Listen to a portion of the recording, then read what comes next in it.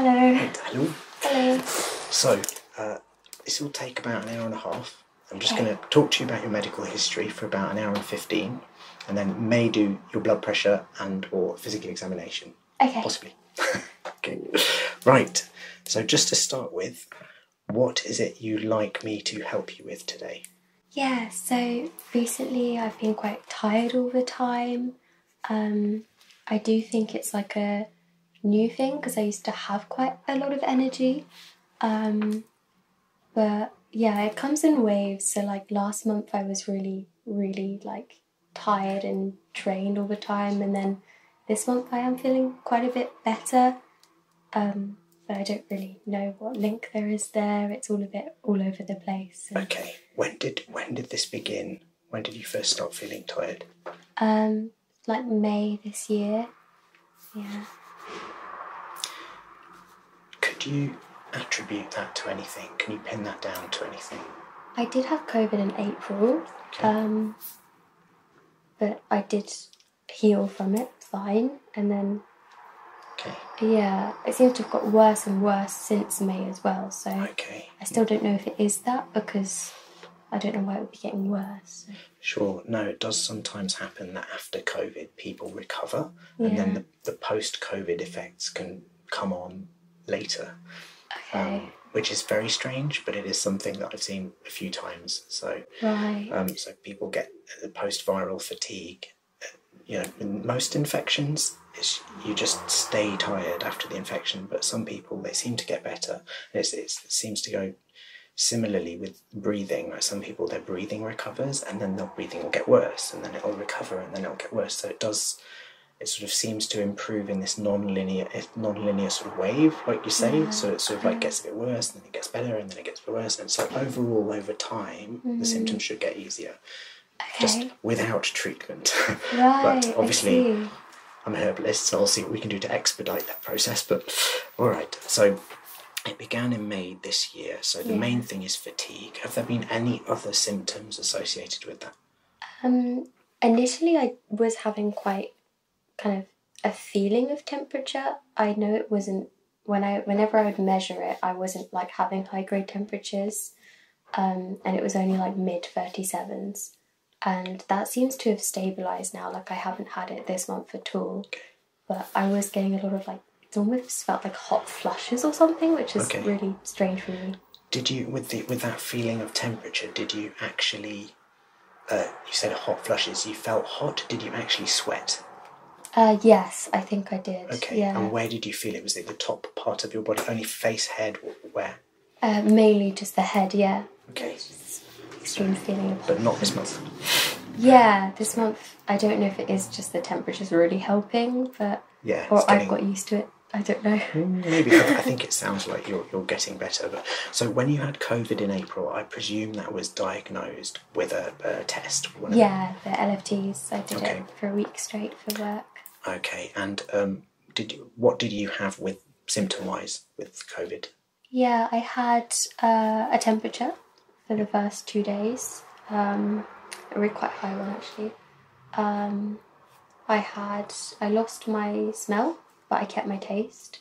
I had a really bad headache for most of the time actually, and then about halfway through, I really struggled to breathe one night, and it was like this feeling of like a pipe being down my throat, and I was breathing through a straw or something. Ooh. Yeah. But that was only one night, and then it got better. It felt like it got better, but then definitely since then I do feel like it's harder to breathe as easily as I did before. I get breathless very easily. Does that, and this isn't a trick question, it could be completely separate, but does that actually coincide when you get those little breathless spells? Do they coincide with the fatigue, or are they occurring separately? The breathlessness will usually be if I'm moving, like some sort of to catch the tube or something. Okay. And then the fatigue will come after I finish moving. Okay. So kind of, yeah. But so same time, but not exactly at the same moment, one after the other, but they're coincident on the same days. Yeah, yeah. Okay, so shortness of breath when moving and fatigue afterwards. That makes sense. So when you say that the tiredness that sort of comes in waves, is this a tiredness that you feel all day long, or are we talking more fatigability? So what you've just described is more like, do you know what I mean? Is the difference between the two would be, because it could be both. It could be one or the other. If you're tired all the time, like just constant fatigue, you just constantly feel a bit knackered, like you haven't slept enough or whatever. Right. If you're more easily fatigued, like more fatigable, then it's like you're fine, but then you do a bit of exercise or do a bit of whatever, and then you're suddenly tired. Is it both of those, or? I'm definitely the easily fatigable one. Right. Yeah. So when you wake up, you constant. feel okay. Yeah. You feel like you've got enough energy, but it's just you burn out quickly when you're in that state. Yeah. Okay. Yeah. Got it. Thank you. Not TAT, but very fatigable. So give me an example of something that would really tire you out when you're having one of those. Yeah, so at work the other day I had to be on my feet for like it was just an hour of like kind of monitoring the elevators and helping guests get up and down the elevators, because we had some old like elderly ladies coming. Okay. And all I had to do was man the elevator and take them up to the floors, but just being on my feet and moving back and forth for an hour, I was completely wiped. Right. I needed to sit down and then was really struggling to stand back up again once I'd sat down. Got it. Yeah. So 1 hour on feet at work. Dealing with people, dealing with the public can be quite tiring at times, but Yeah, it wasn't bad. 1 hour feet at work equals very exhausting. And how long would you need to go to sleep after that, or would you just need to sit down for a bit? How long would it take you to recover, or would that be you done for the day? So I think after I kind of sat then at my desk again for a few hours, I was well enough to like go home and then just rest all evening, and then felt fine this morning once I'd recovered. Okay, so the fatigue persists for the rest of the day, but you can sort of recover partial battery life by just doing nothing for a bit. Yeah, exactly. Thank you.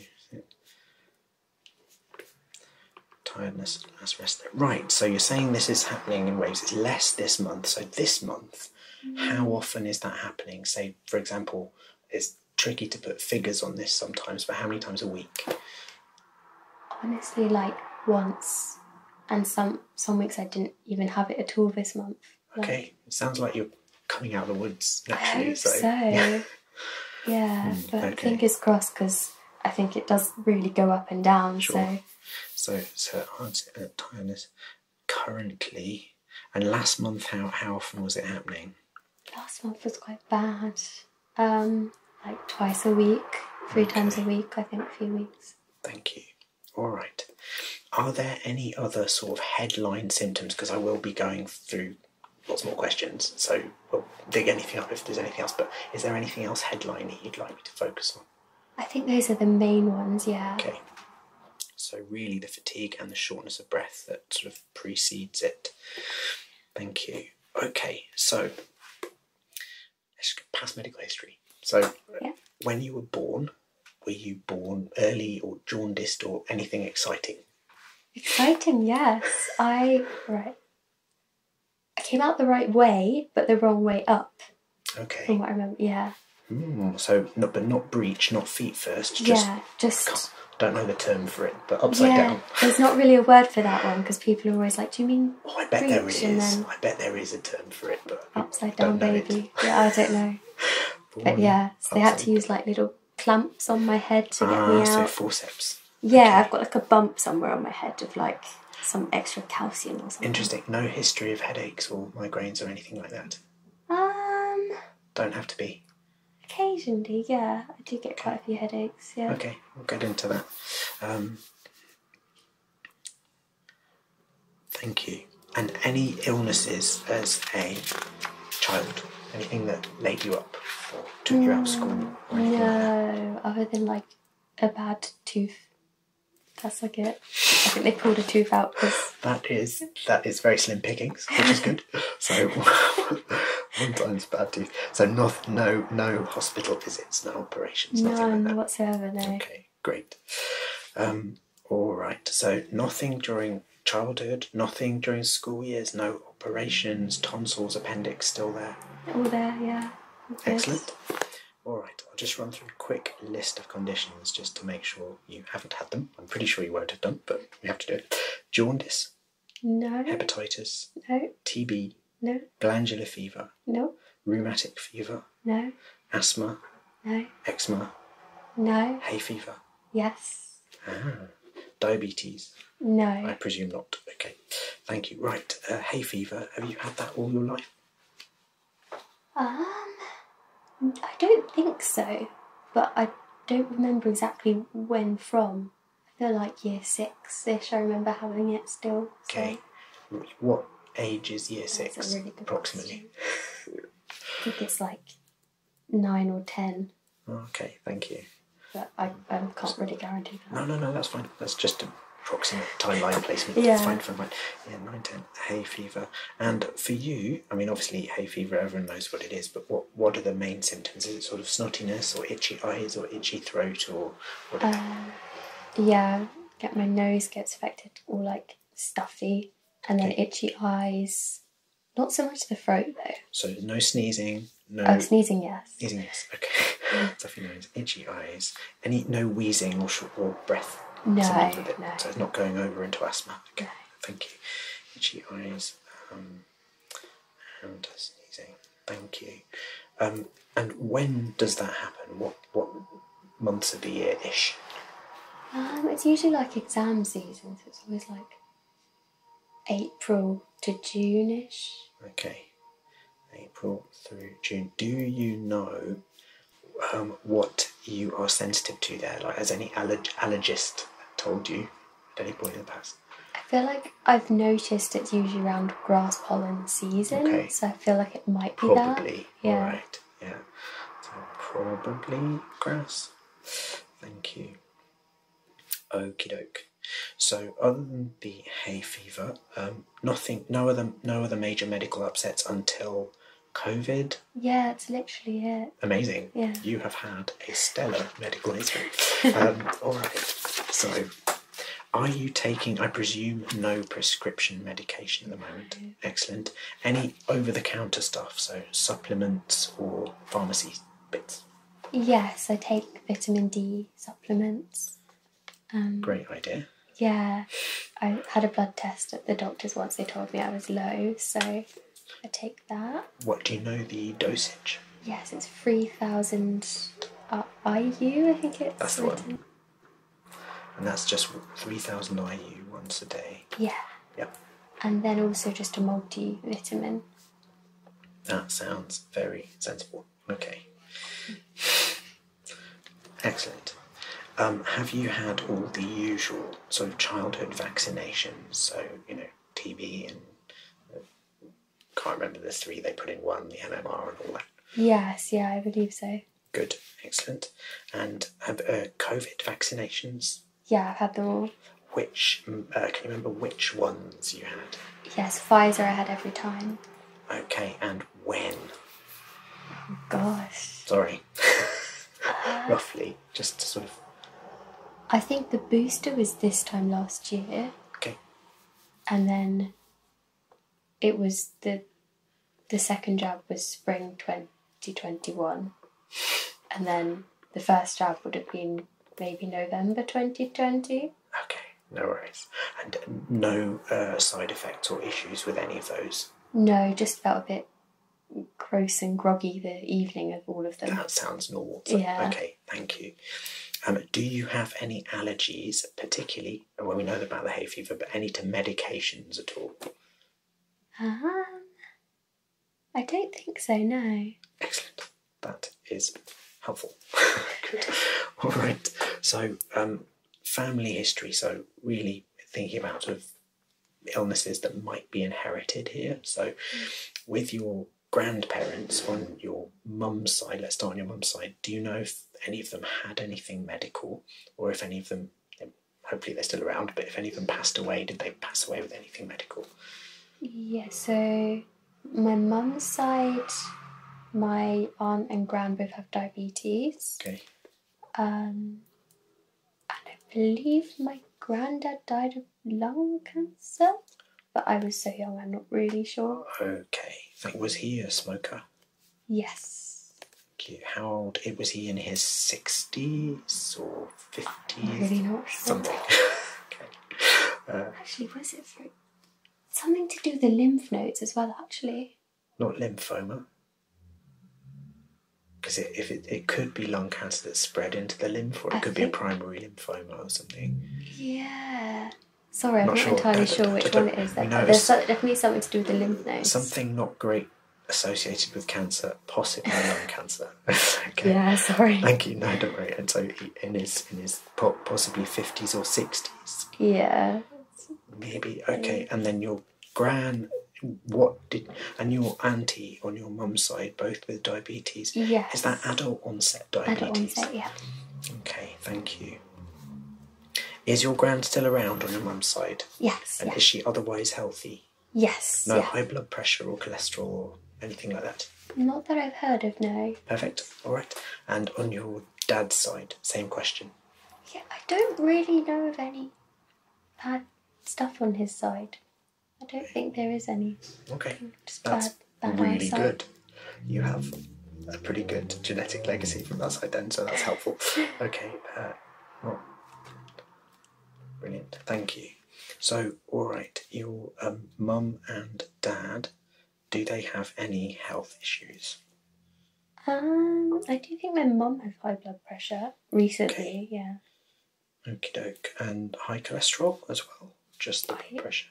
I think she's only been told about the high blood pressure to be careful with the doctors. Thank you. And, but your dad, fine? Fine, from what I know. Right, thank you. And do you have any brothers or sisters? And if so, are they all healthy?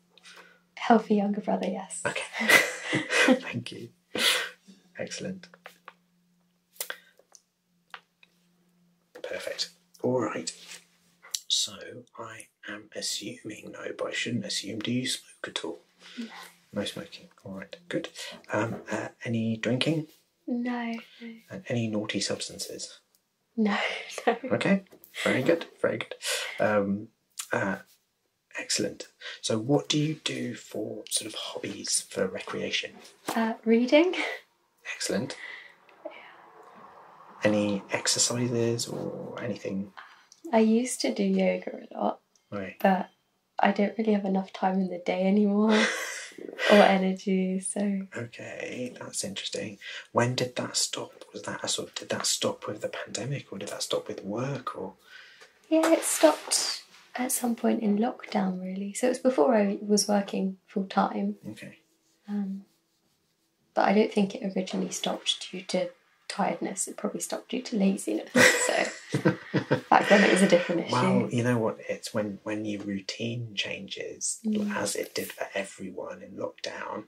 It sometimes truncates things, because a lot of the time we run on habit, because it's quite a low power circuit, and then it's a lot harder to re-establish a habit or to establish a new habit than it is to maintain an old one. Do you know what I mean? Yeah. So now your life is differently shaped. You would have to find a place to sort of fit that yoga in there. So we'll talk about that, because I think you could probably do with fitting a little bit of exercise in there somewhere. So, all right, so reading, that's excellent. But no, do you get any exercise at all, would you say? Entirely from my commute it will be, so just running around London. No, I mean, that's often enough. Are you walking, or how are you? Yeah, like a combination of walking and getting the tube and stuff like that. But okay, so how much walking would you, I mean, it's a tricky question, but how much walking would you say you do in a day, for example? Like minutes? Yeah, minute. I really don't know. I know I get under 10,000 steps though. Okay. So it's not a lot. Okay. Commute, walks daily. Got it, thank you. Yeah, definitely we could do with building a little bit of exercise regular. Yeah. Okay. It's very, very, very easy to have a habit broken, and so, I don't know, we'll get into that, but one of my favourite phrases is set a low bar and stick to it. So I think the way we mostly sabotage ourselves is we set a really high bar and then find that we don't have time, energy, motivation to accomplish that, and then sometimes that collapses and then it gets forgotten. Whereas if you just sort of say, I'm going to do 5 to 10 minutes of a yoga set every morning, that becomes more doable, or in the evening, or whenever it's convenient, or even just start every other day with 5 minutes of yoga, but make it a thing like brushing your teeth. Then it becomes a lot easier to sustain, because after 2 or 3 weeks it's become a habit, and you'll start hopefully feel the benefits of it. So then you become incrementally more incentivized to do the thing. Anyway, all right. So all sounds very, very healthy. The only thing is a little bit more exercise, but you're getting lots of mental exercise, which is very important. Where you're living at the moment, sort of clean, sort of not damp. Good. Yeah, and I've got a air filter thing every time that I look at the figures, and it's all good. So amazing! I'm very impressed with that. Okay. I need one here. Yeah, London's probably a bit worse for air quality, I think. So, oh yeah. Oh yeah. It'd probably terrify me if I used it. So just. I'd see the figure. I mean, I have like plants in every room of my home, but apart from this one, but still. I do think at work probably I can't imagine the air's good, and I am there like most of the day, 5 days a week. So. Okay. All right, so take me through your daily diet. What do you eat? So give me a breakfast, lunch, dinner sort of format, what you sort of eat in a day. Right. So I know I should be eating breakfast, but I often skip it. Not necessarily bad, but okay. So usually, no. Do you have anything, like a drink or anything at breakfast time? Yeah, recently I've been starting, because I have been aware of how bad my diet is. So I've started having like a little green juice in the morning. And then I have this, it's very niche, but there's this Japanese drink called like amazake. And I know it, really? The fermented rice stuff. Yes, yeah, I've been having that because I tried to stop drinking so much green tea, because I met someone who also had long COVID, potentially long COVID symptoms, and she said she thought caffeine might be making it worse. Oh, interesting. But I'll tell you, and it's an interesting little factoid about green tea. Yeah. You're quite right that caffeine in some people might make the fatigue worse, but the flavonoids, the antioxidants in green tea, a couple of them are quite strongly antiviral, including, in the Petri dish, I hasten to add, somewhat antiviral against COVID. So it's not all that bad. So depends how much. I mean, if you're mainlining pints of it, then maybe reduce. But drinking a couple of cups is probably fine. Yeah, I was having about 4 cups a day, I think. Not crazy. That's okay. Are you sensitive to caffeine, would you say? See, I don't really know. Okay, then you're probably not. It was quite hard to cut it out, though. I did have a really bad headache. When you stopped? When I stopped, as if I was like withdrawal symptoms. Yes, that is literally caffeine withdrawal. Oh, yeah. It was about 3 days. It was bad, the headache. Headache and feeling tired and not motivated. Very grumpy, yeah. Yes, that's caffeine withdrawal. So, yeah, but you're currently no green tea, so now you're having amazake. Very sad life. I miss it. Do you know what I'd suggest is, because I'm a big chocolate fan, as in the proper chocolate, so I have like half a pint of chocolate twice a week because I love it, and then like maybe one day a week I'll have a proper Japanese matcha tea. But I don't have caffeine more than 3 days a week. Personal choice, and like no shade to anyone who has it every day.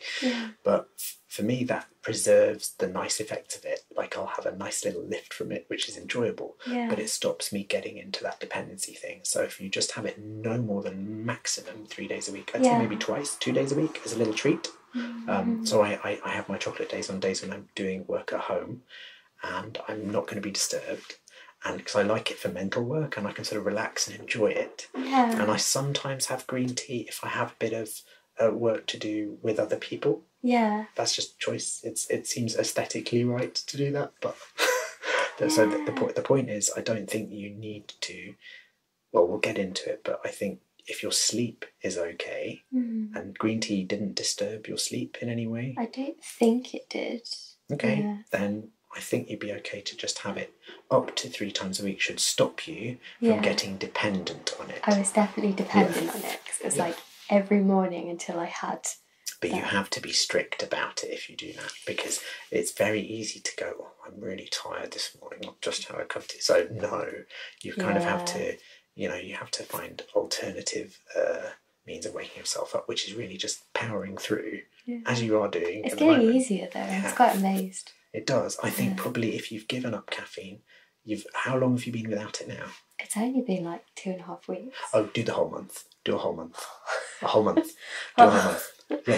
Yeah. Because I think in the past when I've gone on a little caffeine fast, at least a month, I think, to sort of reset things a bit. Right. Okay. Otherwise, it's too soon. It's I feel better now. I'll just straight back on it. Do you know what I mean? So, Okay. I'll power it through then. You're doing well. It's good. Hopefully, Right. So the green juice, what's in that?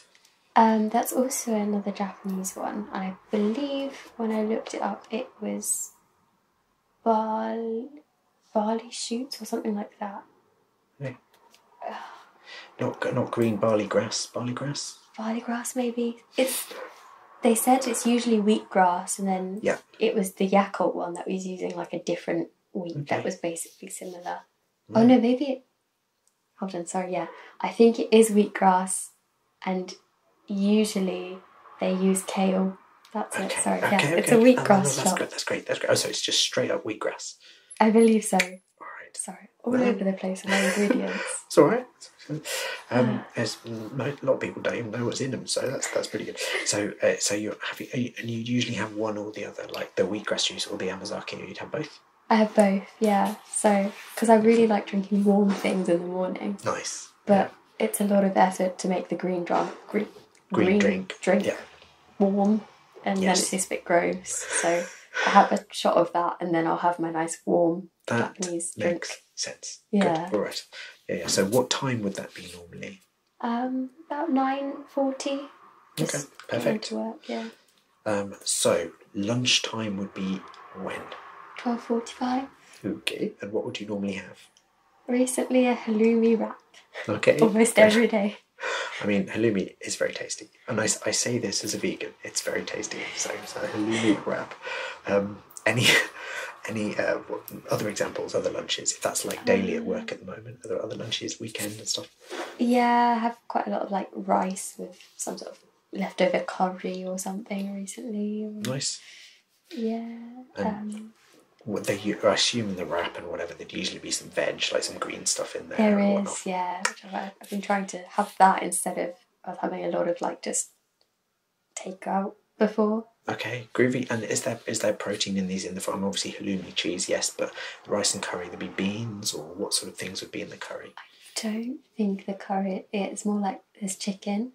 Okay, there's that's potatoes. Protein. Oh, okay, yeah, carrots. That's all good. That sounds great. Very good. All right. So dinner would be when? About 7:30. Excellent. And what would you have? It really depends on the day, but dinner's gonna be the bad one. So it's like more burgers, more cheap food. I think I had like fish cakes and salad yesterday. Wait, so when you say bad, because let's dispense with the judgment for the moment, but if you say bad, you mean more fried often? Yeah, more fried, more likely to be Deliveroo. Okay, if I'm tired. Gotcha. All right. Alrighty. And would you normally have any sort of fruit or green stuff with that, or not? Salad sometimes with dinner, yeah. Occasionally, salad. Yeah, and fruit would be if I go to M&S at lunch and do grab some fruits because I'm craving it, like watermelon or something. All right, gotcha. So, do you have snacks at all? Or are you a snacker, or is that pretty much it for the meal times? I'm not really a snack. If I do snack, there's some nuts on my desk. Unsalted nuts. Very good. Right. Unroasted, unsalted. Very good. Yeah. Most plain ones I could find. Yeah, which is really boring, but best for you. So, yeah.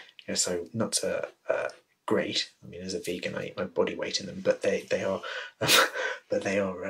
better, unfortunately, unroasted. And of course, I do roast them to put them in meals and stuff because they're much more flavoursome once they're roasted. Yeah. But when you roast them, same as when you heat up any protein, actually, this is true of like meat as well, you produce AGEs, these advanced glycation end products that aren't so good for you. I mean, they're not going to kill you overnight, but it's like it's a minor side effect of eating to stay alive. If you get AGEs in some foods, and they tend to be higher in roasted foods that are cooked at very high temperatures and that are browned. So the same browning reactions that produce an increase in flavour and make things more flavourful, really irritatingly also produce more of these AGEs. So the way to deal with that is, I don't think to deny yourself those foods completely, but to eat a proportion more raw foods, as long as they're safe and healthy and good raw foods. And also, when you're sort of doing things like toasting nuts, to include lots of foods with antioxidants in the meal, like veg, whatever.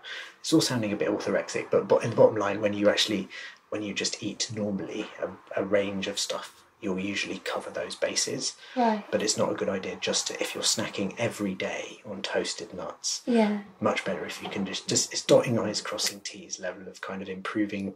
Yeah. Just if you can level up your diet just by, well, I normally eat that, so let's choose the slightly healthier option, then over years that will pay dividends. Yeah, that makes sense, yeah. So it's not about sort of being, that's what I'm trying to say, it's not about being too orthorexic about it and going, I have to make everything perfect, because that's bad.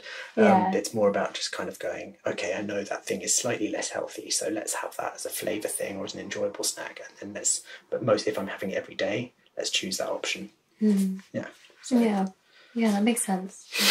I think, I'd seen the AGE things somewhere before, and I think I was a bit confused about it, because I was like, it's very ironic that the video was something about anti-aging. They're talking about these things called AGEs, and I was like... It's kind of hilarious, isn't it? The acronym AGE, it stands for, like I say, Advanced Glycation End Product, and the glycation bit means sugar.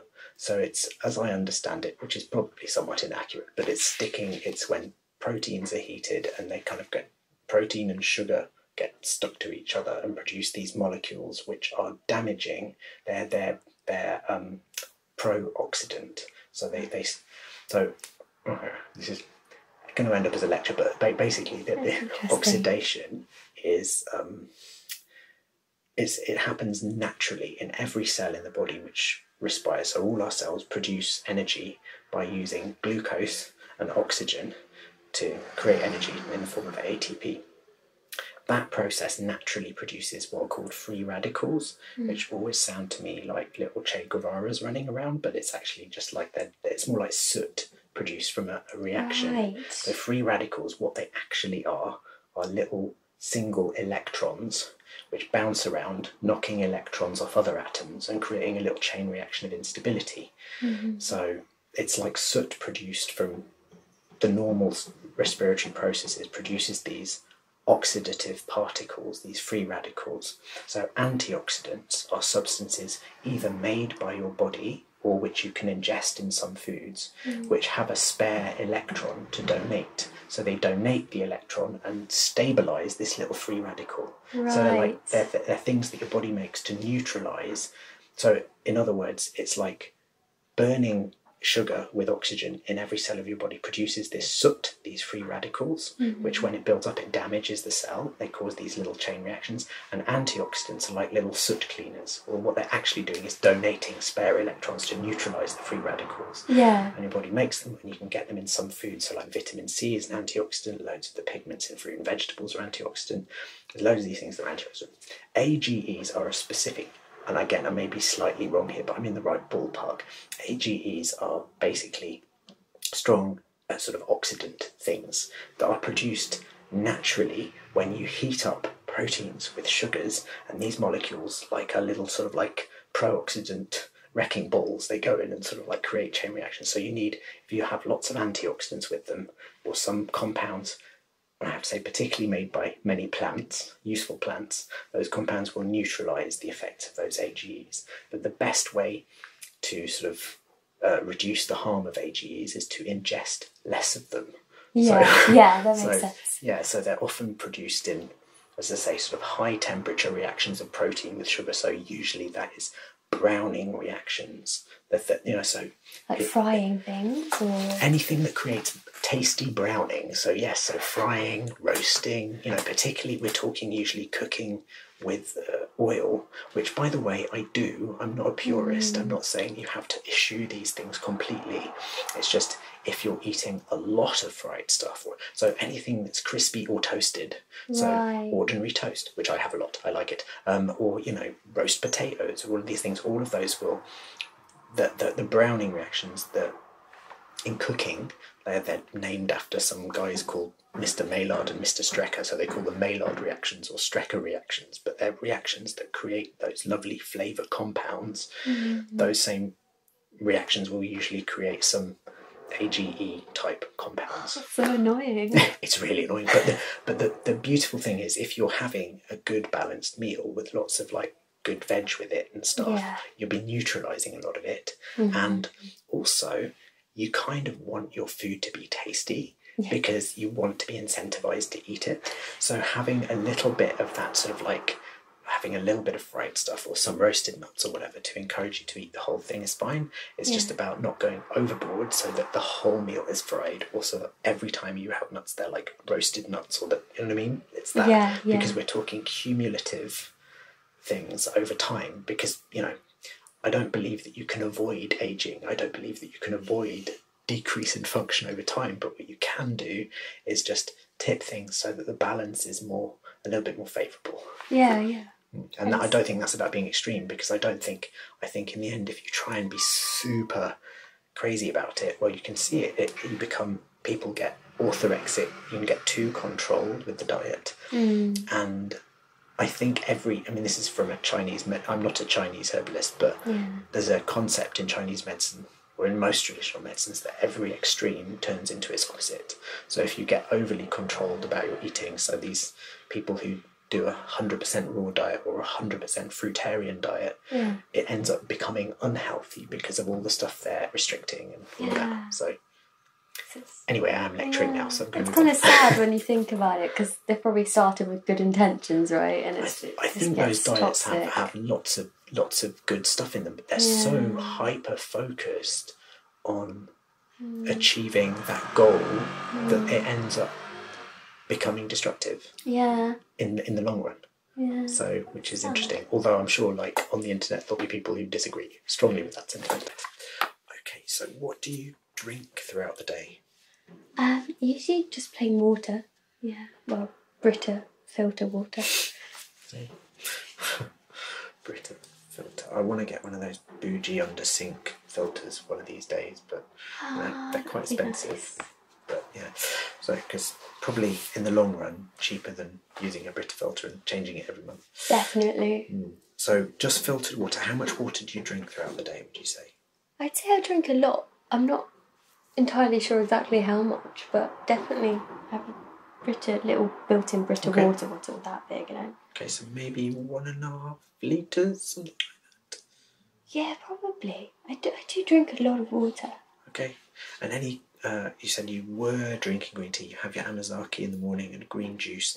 Any other liquids, teas or? Because I'm not drinking green tea right now. That's kind of it. Okay, that sounds fine. Yeah. Right, just some general questions. So general sort of medical, sort of systems inquiry. Okay, so do you ever get any chest pain?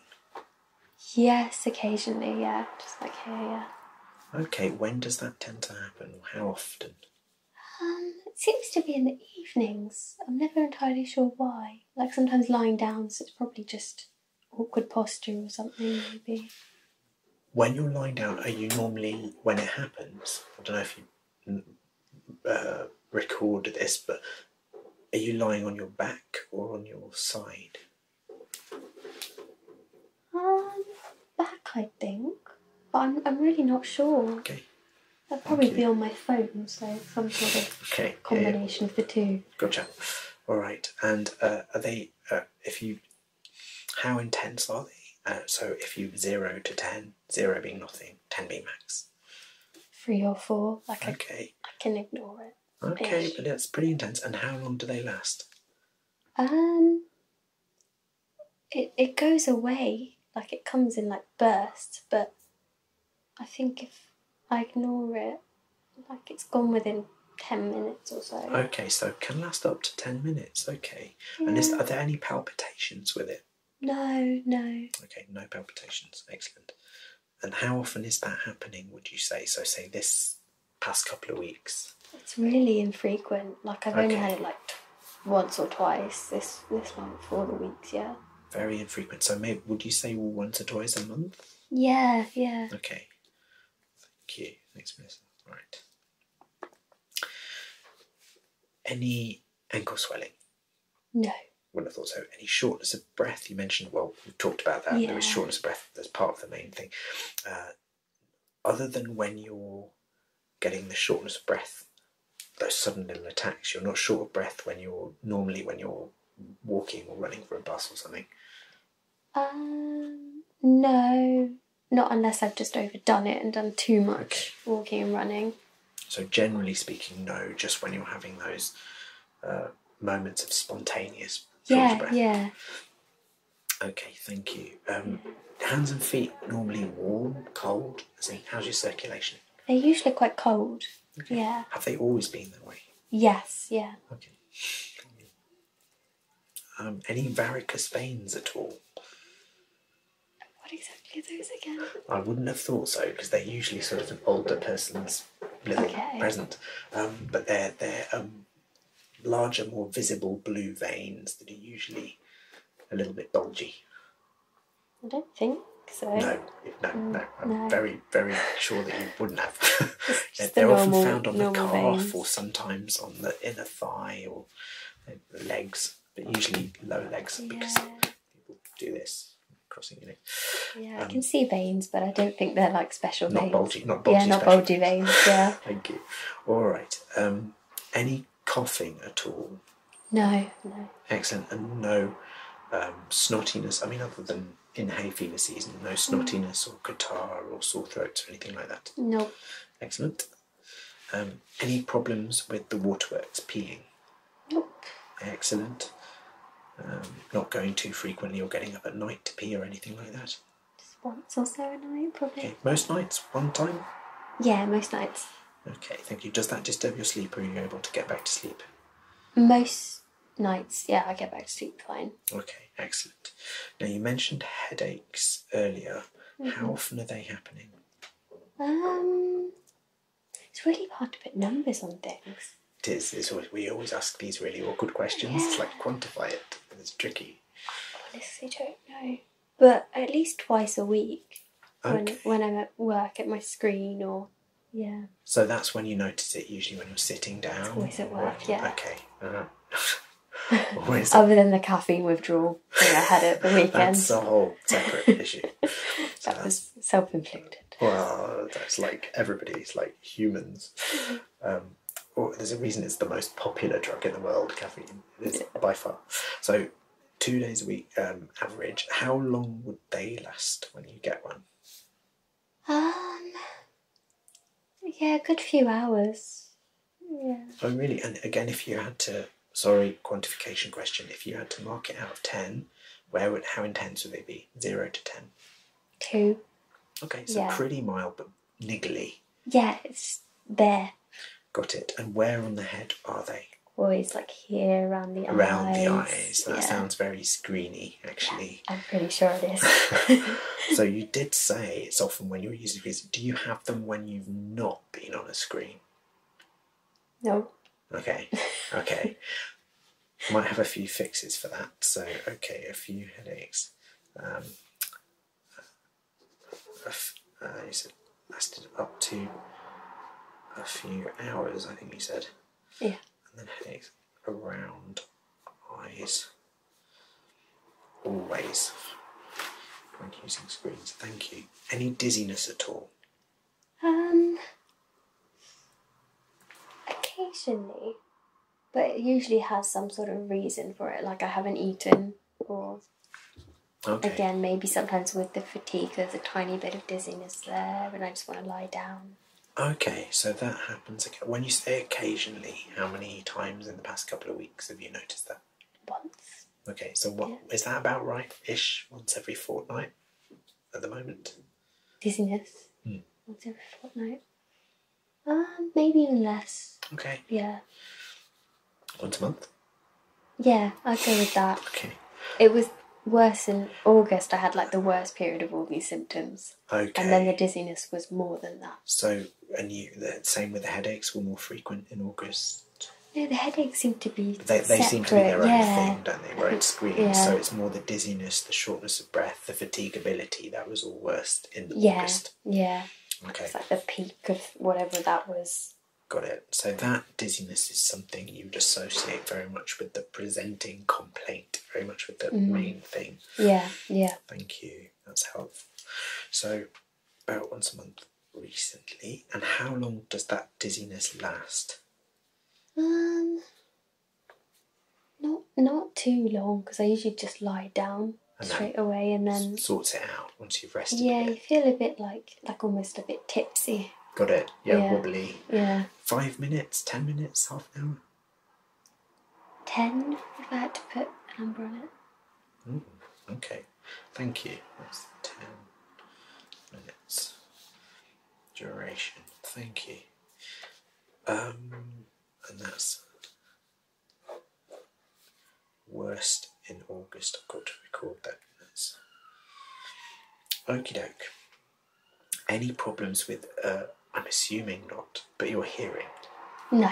No, good. I'm glad you didn't say pardon, because that's what most people say at that point. What? So any ringing in the ears? No. Lovely. And any pins and needles anywhere? No, only if I sit in on like a funny yeah. angle. Yes, fine. And just generally, do you? I mean, this is literally a medieval question. This is what the medieval physicians used to ask. But any perturbations of the mind? In other words, is there anything that is worrying you or that's on your mind at the moment that you're okay to talk about? Yeah, I don't think so. Okay, so there's no particular thing. So good. That doesn't have to be. Yeah, I think the only thing I stress about is filming. So okay, but that's just like the daily stress of yeah. Okay, so nothing major. Good. Any weird skin things like lumps, bumps, patches, Nope. odd things? No. So no itchy bits, no moles, no. No. Great. Through above. Okay, how's your digestion? Yeah, pretty good. Excellent. Good appetite? Yeah. No nausea, not feeling sick any other time? Excellent. Your weight stable? Increasing. That's not a bad thing. And so, do you mind what your current weight and height is? I'll go with 51 kilograms. Okay, that's good. Fine. And height? 160 centimetres. Thank you. That's fantastic. But I was 48 for a good 3 years. So I've put on a lot of weight. I don't think that matters, Mrs. White. All right, so fantastic. And any dental problems at all? No, not really, no. Great. And any heartburn? No. Good.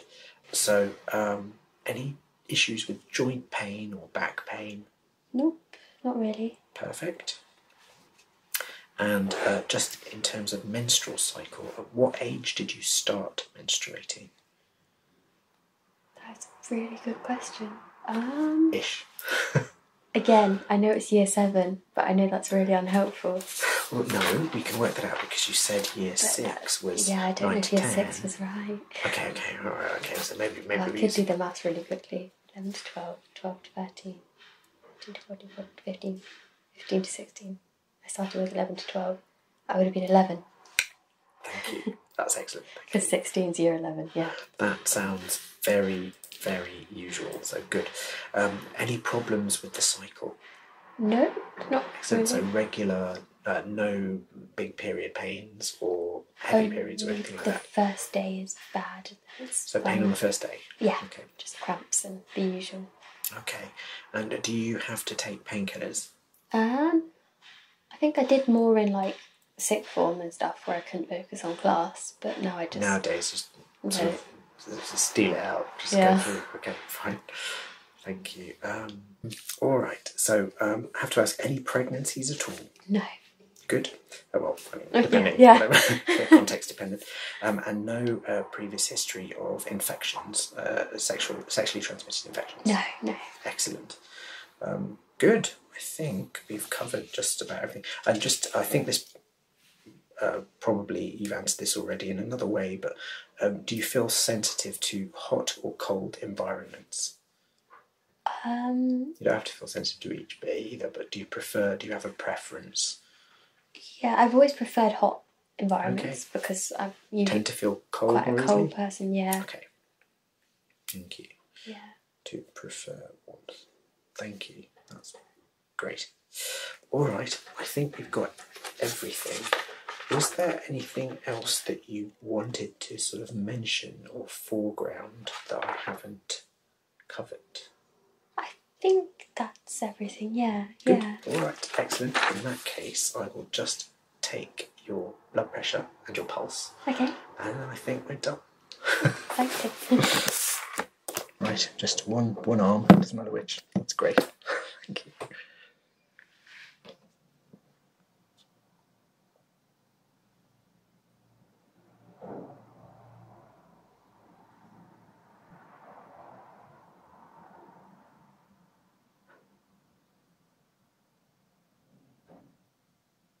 That's fine. 18 times 4.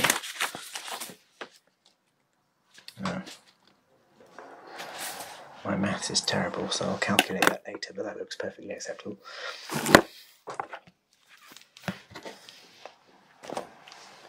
And I just need the upper arm, so I might need to take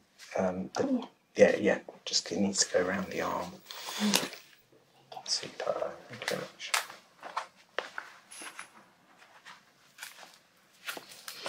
Got the old school one, everyone else is using the electronic ones now because they're much easier. But Oh yes, the pump one. yeah, we trained with this one, and I sort of like I'm reluctant to give it up. I'm just straighten the arm a second. That's great. Relax again. Thank you. That's fine. I'll do that.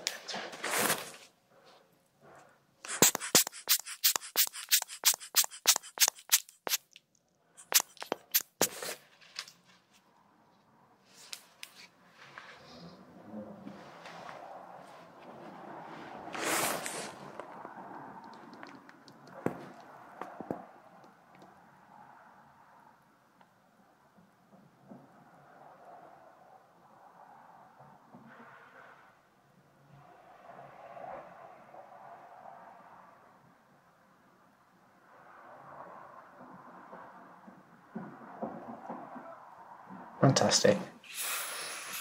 108/74, which is lovely. Good. Thank you. That's low normal, so perfect.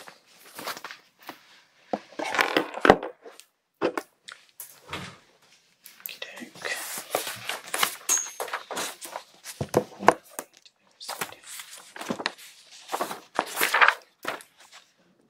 Okay. Right, so all that's going to happen now is I will make sense of all this on Monday and write a little treatment plan.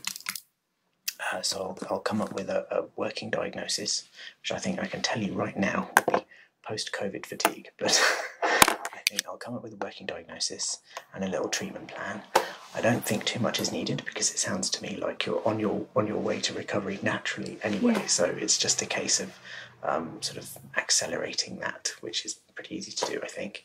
And I think what we'll try and do for you, because you've got another 2 of these sessions, is to just sort of give you some tools that you can take away that sort of improve your long-term health.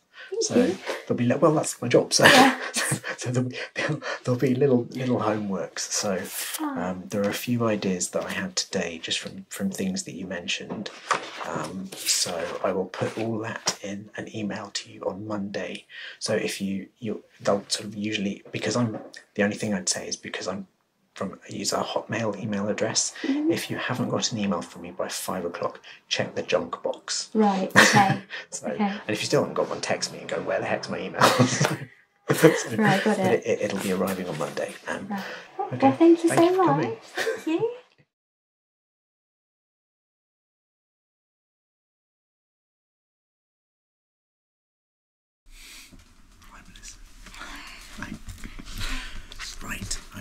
so this is going to be your first follow-up since I saw you a month ago. Yeah. How have things been? Things have been really good, yeah. I've been following a lot of the advice you gave me to do in my free time, so I'll try and think of the main ones I've been doing. Dark chocolate. Okay. I found an 100% dark chocolate. 100%? Is that not too strong for you? Is that alright? So first I did 90% for about a week, and I realised by the point that it's 90, it was so bitter anyway, I might as well go to 100. Fine.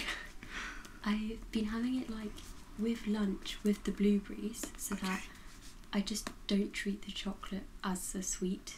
I treat it as like a savoury item, and then I find it's a bit easier to eat. So I've been having that, the handful of blueberries I've been having. One of the first things I did for my eye strain was on my work computer.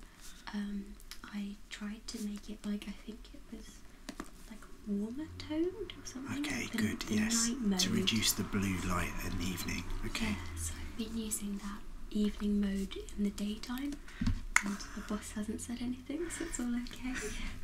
And has that helped the headaches, do you think? I think so, a lot, yeah. Excellent. I've had a lot of screen-based work the last 2 weeks. I think I would be a lot worse if this was like how it used to be. Okay, we'll come back to that in a minute. I'll get some numbers, but thank you.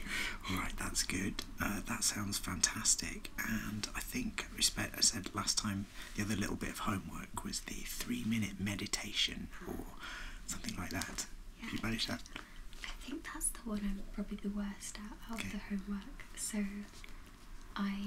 because I get up and go straight to work, the only time for that is the evening. And in the evening I'm just the definition of wanting to do nothing, so I've tried. Which is fine. Yeah. I've tried in like the kitchen at work to just kind of, while I'm doing stretches and stuff, like when I'm waiting for the kettle to boil. Perfect. Yeah, just kind of use that time to just be quiet and kind of stretch my neck while I'm at it. Okay.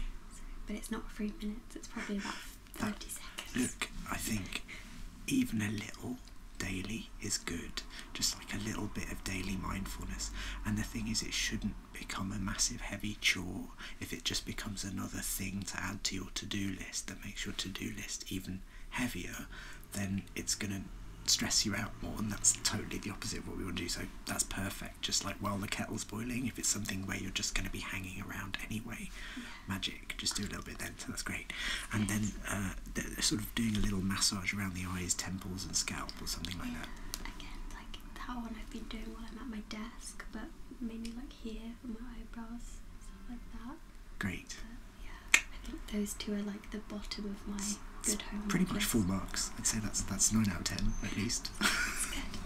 Okay, so let's go through the other bits. You mentioned that you've had a lot of screen time in the last couple of weeks, and I think last time I wrote down that you were having these headaches around the eyes maybe twice a week.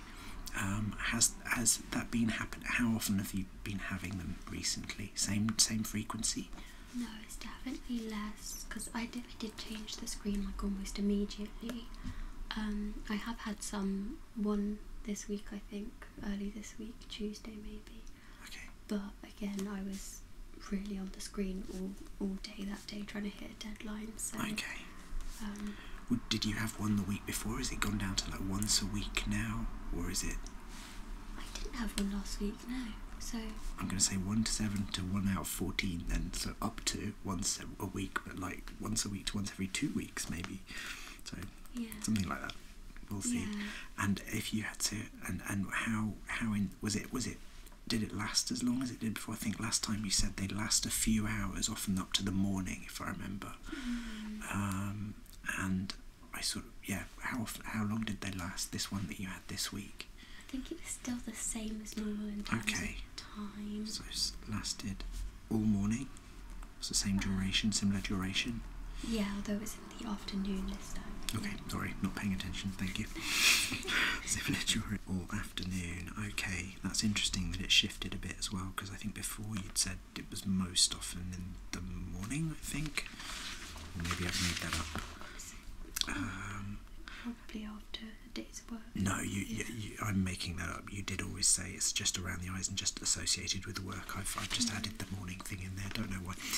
And then you said last time, out of 10, if 10 was sort of maximum pain and 0 was none, where would you put the pain of this recent one? 3 or 4. Oh, that's pretty intense. So that's, is it? well, relative. Last time it was 2 out of 10, so it's a bit. If last time was 2, then it's like a 1.5. No, you're revising it now, so okay. Would you say it was? I said 3 or 4 because I thought it was like a little. Okay. It's definitely not as painful as last time. Okay. That's good. So, pain. I'm gonna less than last time? Question mark. Okay. Because, I mean, the thing is, it really depends on personality here, because some people, if they're pessimists, will tend to make the score higher or lower or whatever. Basically, if you're an optimist, you'll tend to want to, so I think because you're basically an optimist, you know, you'll kind of give me, it could be that you're giving me the real score and then the revised score, so I want to be, I'll note both. Okay. So you say the pain is less, but the score was it's 3 to 4 out of 10, but I understand what you're saying about you were thinking it was probably higher last time. Yeah, I think probably last time I was here I'd had a lot more health issues in a short space of time. I had something to compare against. This month I've been so good that it's almost like, that's good. There's nothing out of 10, so I'll give it a 3 or a 4. That makes me happy, that's good. Alright, so I mean obviously the post-COVID stuff was gradually getting better anyway, so we're on a trajectory. How's that been? Because just the main thing last time I think was the shortness of breath and the fatigue, and that you were down to once a week last time. Yeah, so literally, actually, so up until yesterday there was nothing. Okay. Nothing at all. And so last time I mentioned how like I hadn't been drinking caffeine. Yeah. And so I don't know why it occurred to me yesterday, but yesterday was my first cup of caffeine. I had 2 cups of green tea after, a month and a half, 2 months. Okay. It's like a long time of not really having it at all. Just maybe a tiny bit here and there. Like I think one time I had a cup of Earl Grey that I had with a friend, but that was the first massive intake, and it was really weird. My similar symptoms came back, and they were like really similar to my long COVID symptoms. In what way? So what did you experience? Like almost that feeling of a hot flush, the like faintness, although I had a bit of nausea as well, so that I never had that with long COVID. So, and it's so weird that it was like an hour and a half after the caffeine. You know that dark chocolate also has some caffeine in it. So you've been having a little bit of caffeine in the dark chocolate, but that the purpose of the dark chocolate is not mainly as a stimulant, it's mainly the brown stuff. The polyphenols help improve circulation. They're really good for the circulation. So I'm wondering, what time of day did you have that green tea, and did you have it on top of the chocolate, or was it in any way? Because if it was, you might have, you know... Too much. Yeah.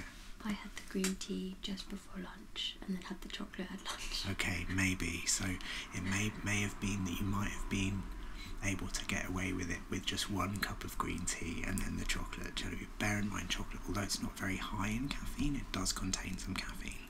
So, and a little bit should be fine, but it's interesting with sometimes with long COVID or with post-viral syndromes anyway, it kind of makes the nervous system a little bit squiffy. That's not a very biologically accurate term, but it essentially means that stimulants which should give you energy sometimes just make you feel more knackered. It can cause a crash.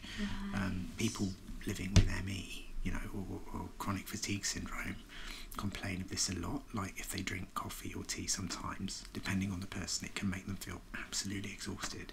So that will change over time, but it will gradually disappear, but those kind of tendencies can linger for a while. So bear in mind that I think we gave a little prognosis and you're on track, so that makes me happy. I said significant improvement in under 1 month, so yay, that's good, because looking at the trajectory, and then I thought maybe 5 months to just get out of the woods fully, so that just means you'll be feeling pretty good most of the time, but just that little vulnerability to, you know, just being a bit more mindful for that time, because things might tip back a little bit if you overdo it in some domain.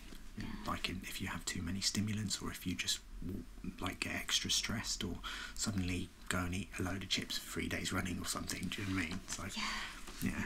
But that sounds great so far, Melissa. Really good. Really good. Really positive.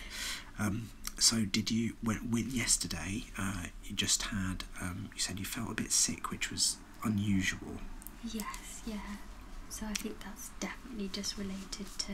That'll be the caffeine for sure. Caffeine, or, just it detoxifying me too, just a bit. It wouldn't be a detox thing, but if you, sometimes caffeine, and interestingly enough, often green tea on an empty stomach can make people feel sick, much more so than black tea. I had it on an empty stomach. There we go. Green tea on its own on an empty stomach can make some people feel sick. So it's a known thing. So if you have matcha tea, for example, which is just the powdered green tea, some people will drink it as their sort of breakfast, like to have to start the day with, instead of having coffee or whatever, another caffeinated thing. But some people, it just makes them feel really sick. So so green tea is notorious for that sometimes. It's a great beverage, don't get me wrong, but it's just, don't know why, because the caffeine content is often pretty much the same as black tea, but it's obviously got different compounds in. So anyway, but it does. So it may just be the fact that you had 2 cups of green tea and then a bit of chocolate on top, so there was too much caffeine, and the green tea itself might have made you feel a bit sick. So that's all the bad things that could have happened. A little perfect storm. But did you get the same sort of shortness of breath afterwards? A little bit, but I don't know how much of it was me freaking out with like, I've been healthy for a month, why is this happening? And I laughed when you told me this, because it's just like, it's usually when people are just about to come for their next consultation that some wheel falls off or something. It's just that's totally normal. So, but no, I suspect this may just have been a little sort of stimulant overdose wobble rather than any significant thing. But good. All right. So, any chest pain? Because you mentioned last time that was once or twice a month that had been happening. Yeah, none at all. Fantastic. Great. All right. Great. No chest pain. And have you had a menstrual period since I last saw you? Yes, yeah. Okay, and what was that like? Because you mentioned last time that would often be just a bit of discomfort on the first day. Yeah, exactly the same as usual. So no change for that there at all? No change at all. So some discomfort on day 1. And was there any pre-menstrual sort of sugar cravings and breast tenderness stuff going on?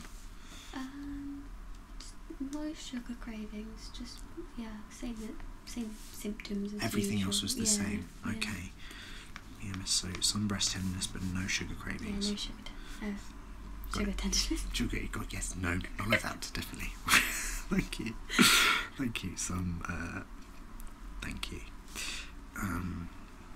When was that in the past month? Because I know you bought the herbs about a month ago, 3 weeks ago, and probably started taking them, I'm guessing, about 3 weeks ago. Yes.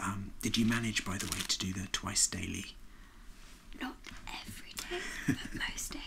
The morning I'm always really good. And then it's the evening one that you forget. I forget. Try to put them in a place where you will be reminded. So maybe sometime, it was 1 bottle, wasn't it? Yeah, I might do 2 next time or something.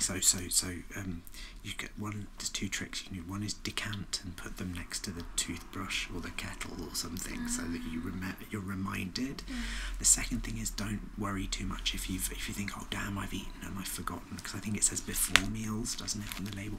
The before meals bit is just so that it's going in on an empty stomach, so the absorption's a bit better. Right. Doesn't matter massively as long as it goes in, I would say. So okay, that's good to know. Okay. Yeah, there have been times where I think I've eaten and I'm like, oh, why don't I eat again? It's more about like optimal versus practical. Right. Do you know what I mean? So yeah. Okay. So, but evening dose, sometimes forgotten, but generally pretty good. Yeah. Thank you. So, when was the last period? Was it a week ago, a couple of weeks ago? Was it near the beginning of the herbs or middle? Or Finished yesterday. okay, so right towards the end. Yeah. Okay, So they haven't made a dent in the period, at least as yet. Thank you. Sometimes on my writing here, I forget to write things down sometimes, and then that's a problem. So evening, sometimes forgetting. And that was LMP finished yesterday. Thank you. Okay. I think that was all the major bits, wasn't it? But so just in summary, we've got until yesterday, no fatigue or anything, no shortness of breath at all, and we've had none of the chest pain, which is the other worrying symptom. That's all been fine. Headaches much reduced, but when you did get one, it lasted the same amount of time. Yes. Yeah. All right. That's okay. That's I think pretty much. That's pretty much where I'd hoped we would be in a month in terms of your post-COVID stuff. So that's good. Has anything else come up this month, Melissa, like health-wise? Not in a bad way, in a good way. So I was like purposefully not walking as much in my lunch breaks because that would bring on the symptoms. So I used to walk quite a lot, maybe go shopping just to use my lunch break, and I'd stopped that for like 3 or 4 months because it was just taking its toll on me. Got you. I was able to do it again as normal. That's great. The confidence built up as I was feeling better. Good. So yeah, I was able to go book shopping in a lunch break, which was great. Oh, that's brilliant.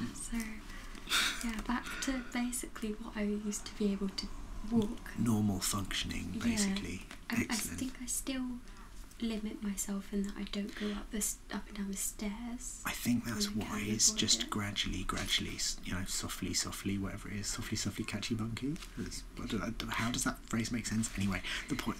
Why are you catching monkeys? Anyway, so but yeah, you get the point. I think that's very sensible. Just gradually, and because it's the people make the classic mistake of thinking, oh, I'm better now, so I'm just going to go out and have a party and just no. You'll get there, but just this is perfect. So keep on going, just adding a little bit more and get there. Lovely. Excellent. All right. Now, is there anything else I just wanted to check on? Don't think so.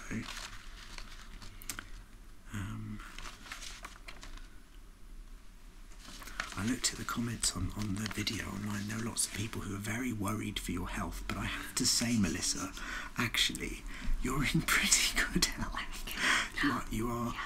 When I speak to a lot of people, and there are a lot of people in their 20s who have a much more extensive medical history than this. So, yeah. So not good for them. I mean, no, not good for them. But I think what happened is the timing of me doing health consultations coincided with the long COVID, and so it was just me constantly putting these symptoms on my channel, and there's also, as you can tell, there was like a month lag before I uploaded it. Got it. So I'm still getting comments of people like, oh, are you okay? Are you dying? And I'm like, I'm all good now. Yeah. So I mean, it's kind of sweet, actually. It's kind of nice that people care, It's lovely, and it's brought a really good awareness to my health, as in like general well-being, that I maybe didn't have as much before. I took for granted, I'll say.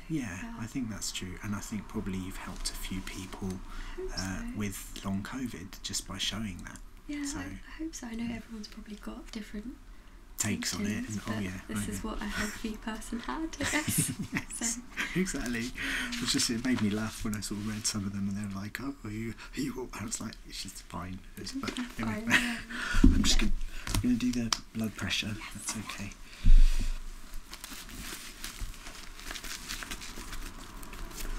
I mean, not to minimise, because it is like when you get those symptoms, it is really scary.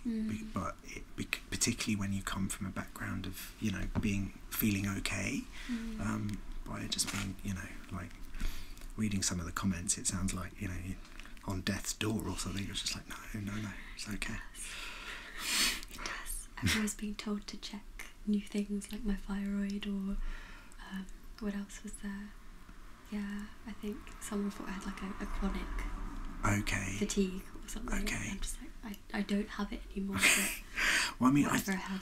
just to give them their due, I think some of these things are things that you would want to eliminate. So if this was a new thing, but because by the time you came to see me last month, you were already on the up, so that positive recovery trajectory, sort of like, that's okay, this is naturally on its way out anyway. If it had been a brand new thing, I'd have probably advised you to go and get some bloods done just to check the thyroid and to eliminate that, just MOT. So I get it, but it is a bit scary when you're first. It is. It's just the weirdest symptoms as well, like random things popping up. I can never find my stopwatch on here. Right. Let's do pulse and blood pressure. Okay. So when you're ready. Super.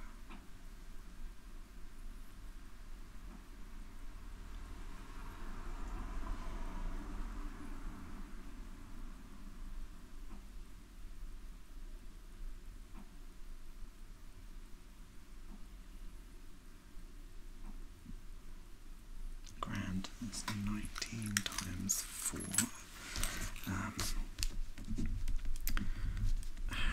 It'd be good to be good at maths. I'm not.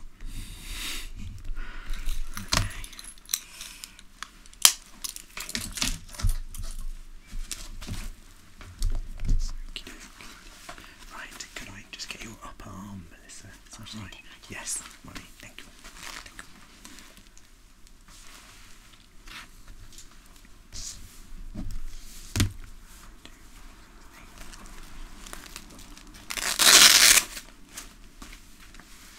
Lovely, thank you.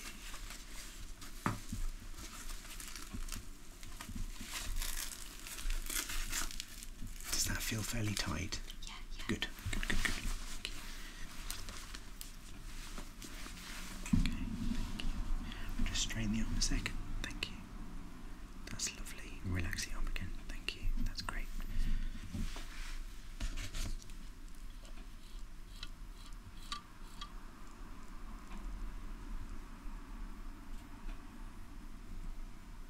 Why have I lost your pulse? Oh, there we go, because I'm looking for the wrong side of your arm. That doesn't help. Basic anatomy.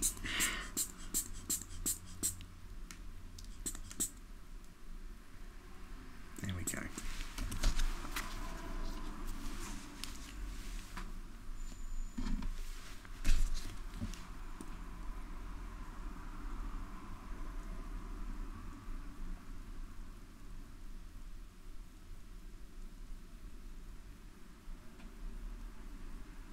Thank you. 108/78, so that's lovely. Low side normal. Thank you. I always seem to be told it's quite weak, so that's That was okay. It was just I haven't done that in a while. I was looking for the pulse on the wrong side of the wrist. I wouldn't even know where to find it. Well, I've been doing this for 17, 18 years. I should know by now. Oh, well, anyway. It's always nerve-wracking with the cameras, so... So anyway, that's all good. So I think just from today, carry on doing exactly what you're doing. Perfect. It's good progress. Obviously, Christmas might be a bit challenging diet-wise, but that's normal. So just pick up where I think we spoke a bit about this last time. It's about not getting too particular about the foods. There'll be some times when you're like, you're eating with family and you'll have some fried food and some cake and whatever, and that's fine. So if you have a little health wobble afterwards, don't kind of make it a resolution never to do that again. Just kind of factor it in, and so like probably one day of having a bit of a celebration meal will be fine. A couple of days will be fine, and see how it goes. But if you notice that you've been living with family for a week and you've been eating fried stuff every day, and then you start feeling a bit ropey, then but play it by ear, see how it goes. And I think if things carry on in the vein that they're doing now, great. That's good.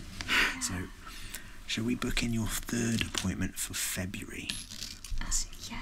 I don't really know any. I don't have any plans then. So. Okay, so we could just make it up. Do you want to do that via email? Would that be easier? Email might be easier. Okay. Because then I've got my little phone with me. Yes, organise that. So I'll message you on Monday. Perfect. That's great. Yeah, like thank you so much. It's always silly that like I forget that like diet is kind of like also helps me. It's like almost a medicine as well. But yeah, that's the you must have heard the old Hippocratic axiom, like let food be your medicine, which everybody pays lip service to, but literally nobody does. So it's often taken to extremes by people, like, you know, the raw food people say let food be your medicine, but actually Hippocrates, the Greeks, were all about balancing your food, and of course they had ideas about temperament, like if you were a fiery type, they want to give you cooling foods, and if you're a melancholy, exactly like that. So that was Greek humoral medicine was sort of like the medievals, and they took their medicine from the Greeks. So yeah, so they had the 4 humours, which are earth, air, fire, and water. So they were choler was fire, phlegm was water, melancholy was earth, and sanguine or blood was air. So there's the four humours were based on the 4 elements in sort of Platonic and Aristotelian philosophy, I think. Aristotle came up with it. Yeah, Greek anyway. But yeah, so the point of that ramble was that actually his idea was that you should eat according to your constitution and eat a variety of foods, and the food should be appropriate for your constitution. So in modern terms, that would mean if you're recovering from an inflammatory condition, you don't want to be eating foods that will increase the level of inflammation in your body. You want to be eating more anti-inflammatory stuff. So that's just what we talked about last time. So less fried stuff, you know, charred or burnt stuff. So no charred, no deep fried, not too much added sugar, and just more veg and plant stuff generally be helpful. Yeah. So like with the blueberries and the dark chocolate, I guess were they like the best ones suited to my constitution? The blueberries and dark chocolate I like because I don't know whether they're the best, but there is some clinical evidence for both of them. So the blueberries, there's good evidence on the anthocyanins, the purple pigments in the blueberries, actually reducing inflammation in the linings of blood vessels, and they seem to make capillaries less leaky. There's lots of trials on them improving lymphedema, which is like drainage from like peripheral drainage, and people who have like ankle swelling and stuff like that. So they're really, that's why. And then the dark chocolate, the polyphenols in the dark chocolate, which are kind of related compounds, and they're procyanidins, and anyway they're kind of related, but the polyphenols in the dark chocolate are similar. They'll reduce inflammation in blood vessels, but they also dilate blood vessels, so they improve circulation throughout the body. So, and there's lots of clinical research on both of those, so that's why, and they're both quite pleasant and easy to consume. I do not mind eating loads of blueberries. Homework. That's good. And blueberries. I'm happy that you've managed to get in some dark chocolate as well, like the hardcore type too. It's kind of fun because it's something I've never tried to eat before. Okay. Obviously chocolate's something bad. It's really not. I mean, the thing about chocolate is, yes, it does contain sugar, but what's fascinating is that in all the clinical trials on it, particularly with dark chocolate, the effects of the polyphenols outweighs the effect of the sugar in terms of it. So, for example, it seems to reduce blood sugar. It seems to reduce the risk of developing diabetes or having strokes or heart attacks. So on a population level, it seems to have that effect. So that's interesting. So it outweighs the sugar in it. But yeah, if you can go for the sugar-free, even better. You know, great. Yeah, 100%. I guess it's just benefits by that point. Well, I mean, okay, this is. I have so many hobby horses, but this, like with the dark chocolate, I think it's great. So, but even ordinary dark chocolate, whatever form you can take it in, as long as it's not got loads of added sugar, like the higher the dark, the better. So I usually say 85 or higher if you can. That's preferable. But when you're making eating chocolate, they add extra cocoa butter, which is the fat out of the bean. So So they add a little bit extra of fat because that gives it the snap and the solid sort of properties. But it's, so if you think about cocoa beans, are 50% fat anyway, because they're like nuts. And then they're ground to a liquid once they've been toasted, roasted, whatever, ground to a liquid, and shelled, ground to a liquid, and then you add extra cocoa fat and then a bit of sugar. Now in 100% dark chocolate, they'll just add the extra cocoa fat. So it's like just, it's, you know, the optimal form would be like just the beans. It's as natural as possible. But you actually want to enjoy it and for it to be a part of your, you know, an easily obtainable form. So that it's still really good for you. So do some people actually just eat the beans? Is that no, possible? some people do, but you can buy the nibs from supermarket, which is just the beans, and you can put them. People put them in smoothies and whatever. But I think actually, if you put them in smoothies, there's a risk of, like, if you combine them with other things with protein in them, the polyphenols can bind with the proteins, and you can reduce the absorption a little bit. So it's better I just think have the chocolate. It's fine. It's simpler and more pleasurable. So easier to think about than all these like little reactions. Yes, yeah. I mean, the if you wanted to get really, like, because I'm obsessed with chocolate. So if you wanted to get the really, you could get the beans and then grind them and then make them into a traditional drink with water, which was how they're made. But then that's like, so you can do that, but like hot chocolate. Yeah, but the original, yeah. So it's really rich and it's lovely, but then I'm not trying to get you to substitute coffee or tea I'm not really worried about the caffeine. It's just like the daily intake of regular doses of these polyphenols. Same with the blueberries, where we want the daily intake of those anthocyanins in there, because those over time will really help your circulatory system function better. It's always good. Yeah, exactly. Which the fried foods have like zero things like that to help. So exactly. More I have the blueberries it's instead. offsetting. Exactly. So, I feel like I learned a lot since that session. I got really interested in stuff because, gosh, is it the ages or something? We talked in detail about some sort of fried food encouraging. Was it AGE? AGEs. Yes. Something like that. Advanced glycation end products. Just ended up looking on like a little like nutrition for dummies kind of book. It's so interesting. They're helpful, although I have to say those for dummies books aren't really necessarily for dummies. Some of them are quite like, what? But either way, it's inspired me to Excellent. Be more interested in health in general. Good. And like longevity. So, that makes me happy. Good. Yeah, I'm glad. Excellent. Thank you for coming. Likewise. Right. How have you been? Good, yeah, quite good. Okay, good. Yeah. All right. Well, we'll get into it in a minute. Just get some water. Thank you. You like almonds? Yes. Good, because I've added a bit of almond flavouring to the water. Just makes it a bit less boring. Oh, I didn't even know you could do that. Yeah, it's a little, it's a very, very easy party trick of mine to make water less boring. Alright, so last time, it's alright, isn't it? It's really nice. It's sort of like a little bit Battenberg cakey. It is, it's like a dessert.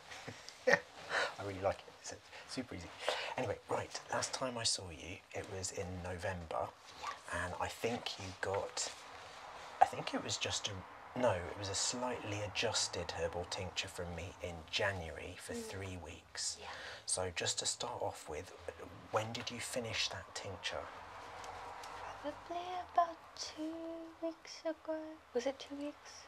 No, maybe more like a week ago. Okay. It was quite recent. Okay, that makes sense because you got it in mid-January, so it was 3 weeks worth, so it might have lasted you 3 to 4 weeks. Yeah, I was a lot better this time at having it, even if I did the meals wrong and stuff like that. So excellent. So tincture. And did you receive it? Can you remember when you received it? Was it sort of towards the end of January? Yes, it would have been because it was after the Christmas that makes holidays. sense. Yeah, perfect. Yeah. Finished, but you managed to take it most of the time twice daily. Yeah, I think I've slowly got more used to the taste now. So. It doesn't get any tastier, does it? But well done, good. All right, so what's your overview? Because you say you're feeling good generally. Yeah. Are you still getting any headaches? No headaches, no. No, not at all. Excellent. That's very good. So none at all, because I think last time you were still getting about once a week or once every 2 weeks, so that's great. Had they cleared up already by January? Because you'd obviously... Yes, I think so. They haven't Right. happened this year since I've been at work. Can't credit the tincture then, so that's good. But that's good. That's great. As long as they've cleared up, it doesn't matter. Already resolved by January. Excellent. And you did say just before we started recording that your holidays have been good, so... Yeah, I got a lot of rest. I think Okay. I had about 2 weeks or so off, and it was just really nice to not have the stress. Yeah, just deflated. That's great. So just 2 weeks off, and was that sort of just until the first week of January or something? Yeah, somewhere around there. I think I went back like the 6th or something, maybe 7th. Yeah. Okay, that's normal.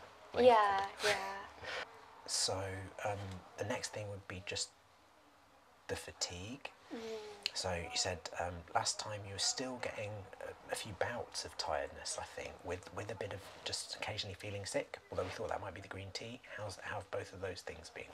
The green tea I definitely confirmed is like when I do have it occasionally now, I do get like the buzzes or like I seem a bit drunk almost. It's very weird. There is a phrase called tea drunk. Actually, it's a thing. There's a channel called Mayleaf. It's the shop. There's a shop called Mayleaf in Camden. They have a YouTube channel, and he reviews different teas and green teas. He calls it tea drunkenness. They can give you a bit of a buzz and a bit heady. People have different sensitivities. Some people get nothing, but other people get actually a bit. That's so good to hear, because like when I used to have it, I must have had quite a strong tolerance because I was having it every day, and I'd never felt buzzy or anything. It just felt like it took away my morning like foggy mind. Yes.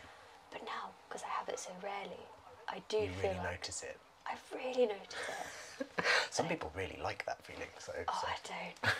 I really don't. It makes not good. Okay, no. so because I think we talked about last time about not having it on an empty stomach and not doubling up with the chocolate. Did that help? I did. Yeah, I try to have it still before lunch, but make sure I've definitely had a yogurt or something before. Perfect. Yeah. Okay, good. So that resolved that nausea. What about the fatigue generally? Any tiredness? It's not entirely gone. Ooh. I think it comes in waves, and the one time I've had it quite bad was recently. I had like a tummy bug at the start of February, but like literally a few days afterwards it was like all the fatigue symptoms came back. Okay. And I remembered what you said, something about like inflammation in the body, and it really did feel like that lined up with it. That it was just that extra bit of physical stress had re-triggered that initial. Because it hasn't been back since. Good. So I think that's okay. It is a bit like it's like a non-linear recovery curve, and any time you get anything that will push up your level of physical inflammation a little bit, whether that be eating a bit of too much like deep fried food, or just doing some heavy exercise, or an illness, that might just temporarily re-trigger those post-COVID-y symptoms, but each time it should get milder because your body's returning more and more towards its normal baseline. So that makes sense. Good. How long did that fatigue last for? Gosh, about a week. And I was out of action for that weekend. So 1 week. And was that 1 week of continuous tiredness? Or? No, it got better each day. Okay. But just felt like my body was like lead, and I didn't really want to go anywhere. Okay, got it. Good, because I had no plans that weekend. So that worked out at least. It did, 1 week low energy, slowly improved. Alright, so good, no headaches, a little bit of tea. Tell me a little bit about the tummy bug, as in like when you say tummy bug, feeling sick, or did you feel sick? Any nausea? I did have a bit of nausea, I could only seem to eat crackers. That's normal. Yeah. Okay. So I didn't really want tea or anything like too many liquids either. Sure. So I was just having cracker bread and butter and. Butter? Yeah. Oh dear. Still put butter on it. When you just Here's a tip: when your tummy's upset, just stay away from fatty stuff. Crackers. The acronym is BRAT: bananas, rice, apples, tea, and toast. BRAT: bananas, rice, apples, tea, and toast. For some reason, they all seem to be pretty good. I feel like intuitively, I always end up having apples and crackers and bananas.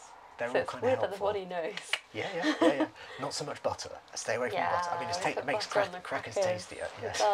It does. It's just crackers. It's quite sad. I know, it is a bit sad, isn't it? But I tell you one. Okay. So you got that tummy bug. How many days were things off for? About 4 until it was entirely gone. Okay. Thank you. Any fever? No, just like really weird cramps. Cramps like where? In my stomach area. Cramps. Okay. Yeah. Okay. Now, you say it was a bug, not something that you ate. I actually don't know if it was. I just called it a bug. Yeah. Okay. Got it. Okay. Did anyone else get it? No. No. Okay. And had you eaten anything unusual before getting it? I don't think so. Okay, probably was a bug, but yeah. But you weren't feverish. No change in temperature or anything like that. No. Okay. Resolved, and since then, no more problems. No, none at all. Perfect. Okay. And that's like the first cold I've really caught this year. Okay. So. The first sort of illness. All right. Good. Okay. Well, not good, but good. You know what I mean. All right. So, you mentioned last time this wasn't a major thing, but there was a little bit of period pain. Has that recurred? Have you had more of that? No, not more. It does seem to be like it's always been just concentration on the first day. Sure. Anyway. It hasn't been so bad that I don't want to go to work or anything this time. Like I can soldier through it. Good, all right, but still on the first day, a little bit of discomfort. Yeah, okay. Still a bit, yeah. Okay, thank you. No, probably not as much as before though. It's like I don't think we gave it a score out of 10 or whatever last time, so difficult to quantify. Did you have to use painkillers? No. Okay, I don't think you did last time either. So. No, I think even if it probably is the pain level that I would have some, I just don't. Yeah, tend to avoid it unless you absolutely have to. Habit, so. Yeah, sure. All right, now I am hoping that because last time you were able to go walking again, which is great, and function shopping. Are you back to normal functioning now, would you say? Yes, other than the recent bout fatigue post stomach thing. I've been great, just fine walking. Didn't even have to think about it as an issue anymore. Good, that's how it should be. Yeah, I know. Christmas I went on walks as usual. That's great. So no more having to think about walking, which is important. Sounds good. All right. So I think. What else did we have? I think those are all the main things. I presume you've not had any chest pain. No. Excellent. And I think that the headaches were mainly around the eyes, weren't they? So that they seem to have resolved. Yeah, I think that got a lot better straight away when I changed the brightness on the computer and was trying to take more breaks and like do the stretches in the kitchen. Really important in your line of work, so you can take that one to the bank, so that's good. All right, so let's just go over the few homeworky bits then. So the blue light stuff, are you using blue light filters? I put it on night mode, so potentially. That's it. That's exactly right. Exactly right. And on devices, I think we said at all times. Are you doing any of the meditation? Just sort of 1 to 3 minute meditations? I have some nights, so I got a bit lazy in that I do it when I'm lying in bed. That's fine. Actually, another therapist mentioned to me that I need to be doing it, and then it reminded me. I was like, I'm really not. I keep putting off the meditation the most. Well, here's the thing. And my 2 suggestions would be, firstly, don't make it into a huge should, because that'll kind of it really negatively weights it. But secondly, I think I've said this to you before, it's one of my favourite sayings, set a low bar and stick to it, right? Yeah. So if it's like, oh, I've got to do this 5 minute, just make it 1 minute, just make it as low as possible, and then fix it to a particular routine. So for me, I know it's when I start getting ready for bed, that's when I'll sit down and do my meditation, or like I do my teeth and then my meditation. So it's part of my... It's like habit stacking. Yeah, exactly that, habit stacking. So you're just, it becomes part of the fabric of your daily reality. So two major points. If you're finding you're resisting, make it easier. Make it smaller, shrink it, on the principle that it's better to do your teeth every day for 30 seconds than it is to do it once a week for 5 minutes. Do you know what I mean? Yeah. It's like same diff. So and often with the meditation, once you start, if you are really stressed, sometimes you'll want to go on for longer, and sometimes you won't. Sometimes you'll be like, oh, that's enough. But just the principle. So play with that. But that's great. It's fantastic that you've been doing it. So that is not definitely not enough. Well, I don't know what's enough. Do you know what I mean? It's just like building in a new thing. So. Yeah. I like the idea of trying to do it with like teeth brushing or something though. Okay. Definitely wouldn't forget it that way. Yeah, so to hook it to something, make it part of the day, and then just make the sort of barrier to entry much lower, so it's like a much lower thing, and then because it's like the same principle with an exercise routine. Everybody tries to like, I'm gonna get myself in shape, and they go to the gym and try and do it, and then it's like within a few weeks they're like, I'm not going anymore. Whereas if they just said, I'm gonna do 5 minutes of stretches every day, and then maybe if I feel like it, I'll do more. That would, do you know what I mean? It's more like, sustainable. Totally, and build from where you are at. It's sort of Anyway, that's fantastic. You've actually been doing some because you didn't used to. It's so not that's great. zero. No. So that's 100% improvement from previous. So that's great. And are you still maintaining a little bit of dark chocolate and blueberry intake? Blueberries more so than dark chocolate. Okay, fine. Only because I ran out at one point, and then fine. there's only like one specific Sainsbury's where I can find the brand, and I had to go back and get that. But I'm back in the habit now. It's more on weekdays because I have it as like part of my work routine for lunch. But blueberries I am so good at. Like, excellent. They're so easy because you can get them like anywhere. I just have them with yogurt every morning, like as my wake up routine. That is a good and healthy addition. So excellent. All right. So dark chocolate, sort of a few times a week. Yeah. Well, that's I do really like it now. Good. It's so weird that the first time I had it, I was like, this is so bitter. Yeah. But I ended up liking the bitterness over time. It's weird. Well, that's interesting because there's they've actually done studies, because obviously dark chocolate has a bit of caffeine in it. It's got more theobromine in, which is this other stimulant. It doesn't wake you up as much as caffeine, but there's a couple of studies now on theobromine and cognition, like that show that I think it's in. This is gay. I'll do the sciencey really bit. Why not? Okay, cool, good. Okay, because I can go off on tangents. But in the petri dish, theobromine seems to increase the amount of BDNF, which is brain-derived neurotrophic factor, which is this compound that encourages nerve cells to grow new projections, new axons. It basically encourages nerve cells to grow. Right. And so theobromine actually increases the production of that in nerve cells in the petri dish. Okay. But they've actually done a small human trial where they gave humans, I think, just straight up theobromine, not dark chocolate, but theobromine for a month or so, and measured the amount of BDNF in, I can't remember if it was their blood or their spinal cord fluid or whatever, but they measured the amount of BDNF, and it went up with the theobromine, and then after a month it was still higher than baseline. It had gone down.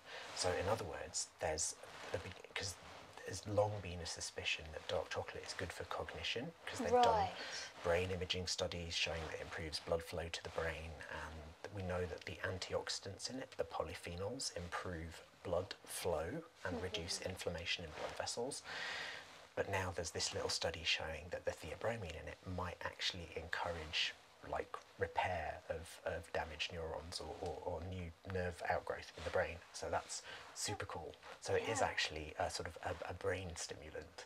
But the initial tangent, that was the second tangent I thought of. The first tangent is that any food with caffeine in it, and dark chocolate does contain some caffeine, people just get to like it. They've done studies where they've flavoured foods with a bit of caffeine, and because it's got that little neuronal tickle, a little bit of pleasure circuitry tickling, people actually get to like the flavour because it's got the caffeine in it. I guess that's what happens with coffee. Yeah, exactly. Because obviously the actual flavour of coffee is pretty rank. The first time you taste it as a kid, it's like, oh, but then people get habituated to it because they're like, oh, caffeine.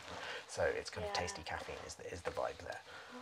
I mean, the same happened the first time I had green tea. Actually, I don't think I liked it originally. I forced myself to keep drinking it because and then eventually I thought it was healthy, and now I'm addicted. I love the taste. Yeah, that's so interesting. That's what happens. So I mean, the thing about it's like almost like choose your.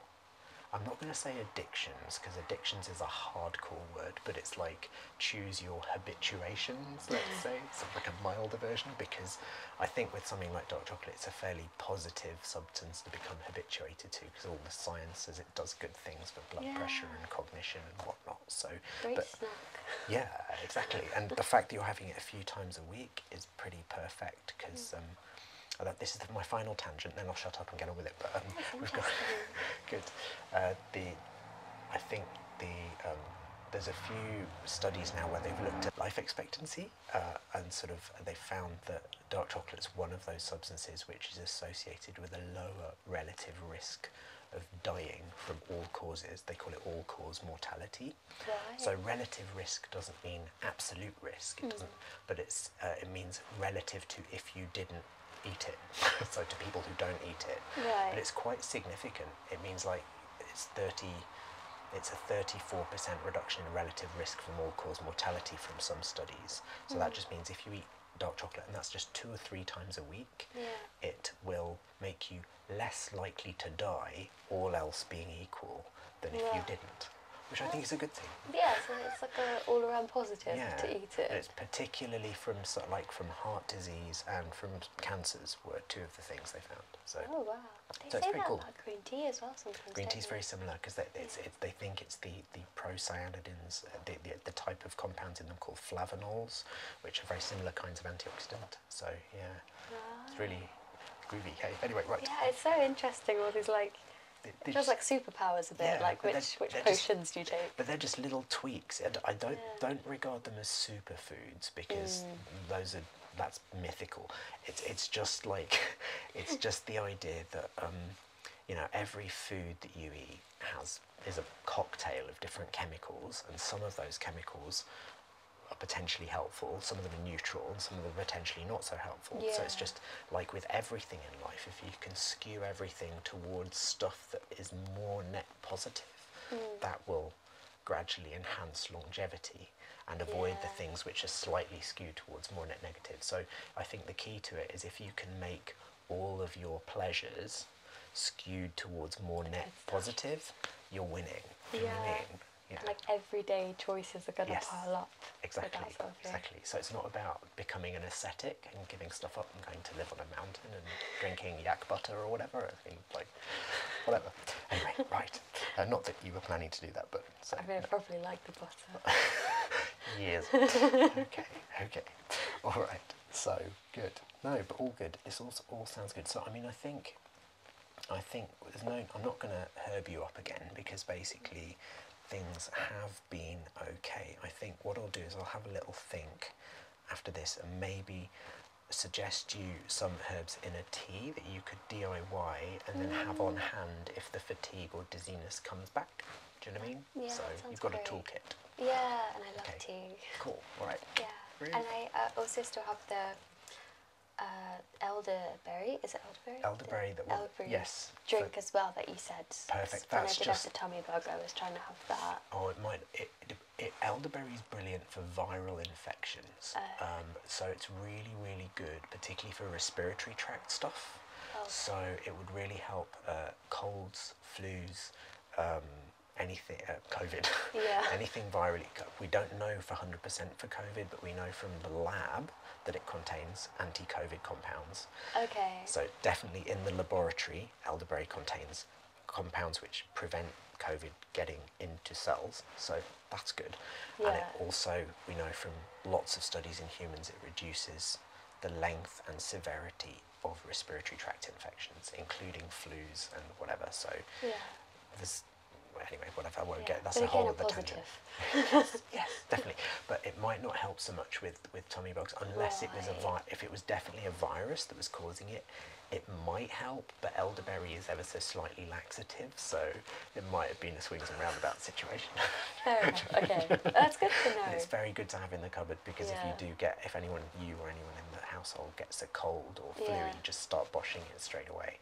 So give the elderberry. Yes.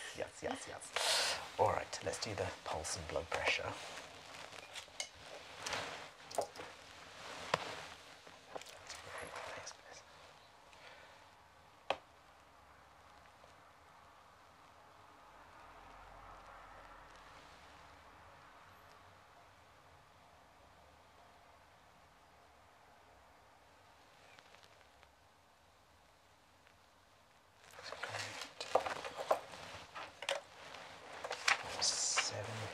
Times 4, that's 40.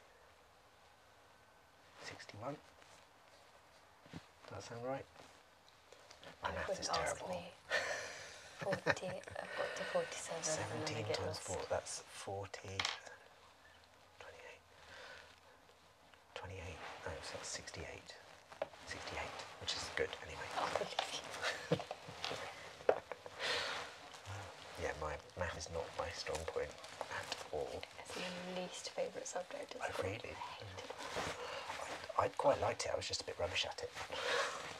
That's the saddest one. I know, I was good at art and English, and I was okay at biology, but maths I was terrible. But I did kind of like it. I was really upset when I got moved down a set because I couldn't keep up with the homework. Oh, this is just tragic. At least I just hated it from the get-go.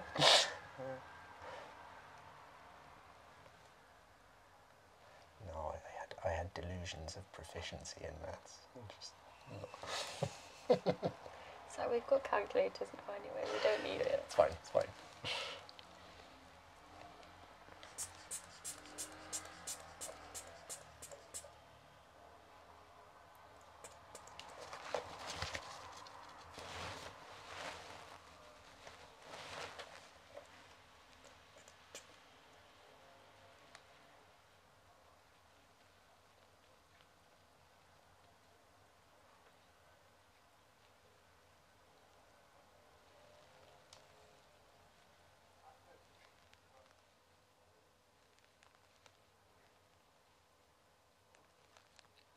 Perfect, thank you. 108/68, which is a nice low normal blood pressure. That's Brilliant. Thank you very much. Okay. Yeah, I think I always come out as like the lower end. So yeah, which is great. quite constant. You've got wiggle room, so Yeah. should it be needed. Great. Okay, so I think, obviously this is our last session, so you know where I am should you need me. Yeah. No, so all good. So what I'll do, I'll put a little prescription, a tea prescription together, email it to you on Monday. If I think of any other bits of homework that might help, but I think for now, just keep on with the meditation, low bar, keep it simple, a little bit every day. Yeah. Keep on with those little dietary bits, the blueberries, dark chocolate, and carry on. Keep up all the past homework. keep up all the past homework. Yeah, exactly. And but do let me know if any. I wouldn't expect it. It does sound like it was a one-off. I'm going to assume stomach bug, but just let me know if any digestive gubbins happens again. Okay. Yeah. Okay. Thank you. Yeah.